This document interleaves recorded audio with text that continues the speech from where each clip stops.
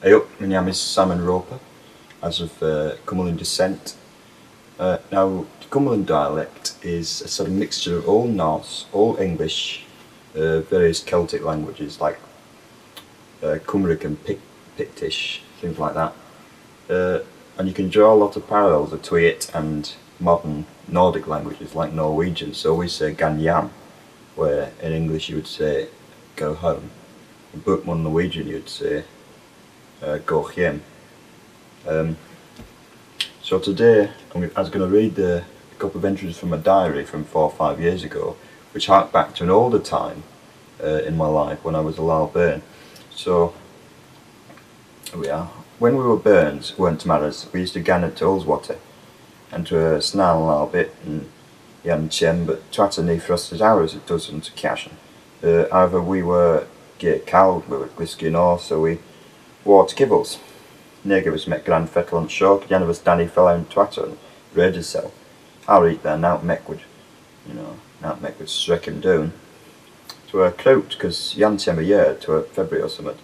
To a Attercop and every which way they deeked, and yan Mary Hildy they were flattened it. So I never seen a buddy run so fast in all life. It were ridiculous. But to a yan at last chem we speak Cumberland with others, because they were not supposed to speak it as a bairn. They were supposed to speak English. So, to shaft fettle accounts that so many British dialects are getting so rare and low. But I hope they gan on, 'twould be a grand sham if they disappeared. Anyway, another one. With him out of Burn, the gamekeeper, worked with Gorcock.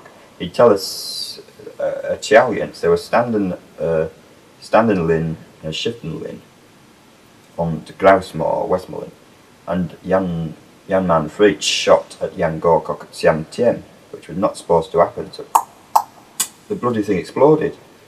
And they never found carcass, so he held himself a cup of tea and that was that. And that was how it was.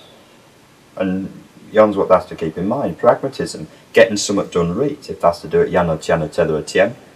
Getting something done right. But now, my grandfather used to say, Yensa can need change, Fettle. Did not worry. I thought second things than I was Cedera. I've not been middling sin. If they can't change anything, don't worry. That's one of the most important things I've learned in my life, my relatively short life. It got me through. It really has. I don't think there's a better motto to live by than that. If you can't change it, leave it.